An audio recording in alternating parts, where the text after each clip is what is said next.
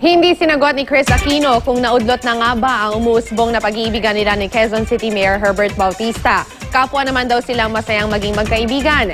Sinagot din ni Kris kung may bago na nga ba siyang dinedate ngayon. Ang mainit na Starbite sa Tinilar, Santiago. Parang favorite joke.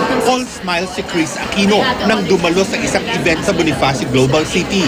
Ilang araw matapos pagupitan ng maikli ang buhok, hot topic pa rin ang pixie cut ng presidential sister.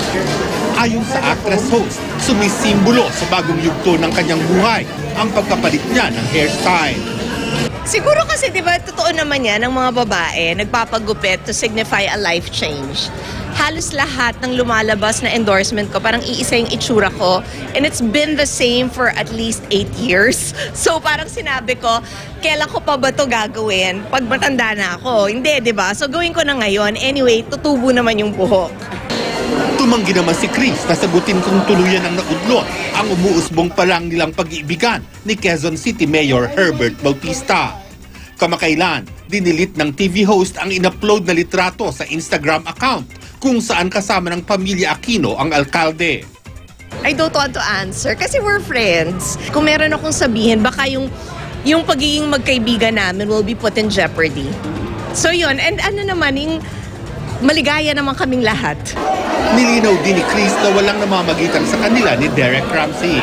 Kung nakikita man silang lumalabas, dahil lang daw yan magkatrabaho sila ngayon sa isang binubuong pelikula. I don't think I'm in a position right now para mag-entertain ng anybody because I'm not ready.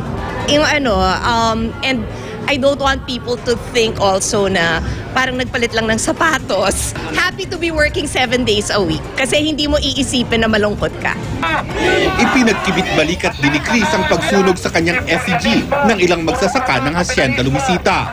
Nang magprotesta kahapon sa Department of Agrarian Reform dahil sa huwad umanong pamamahagi ng lupa ng Hacienda.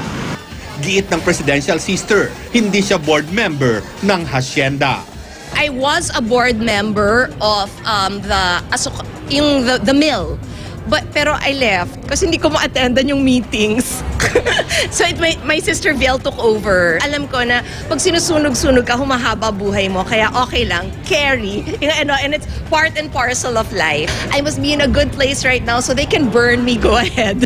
Leveling, Obama. Lars Santiago, GMA News.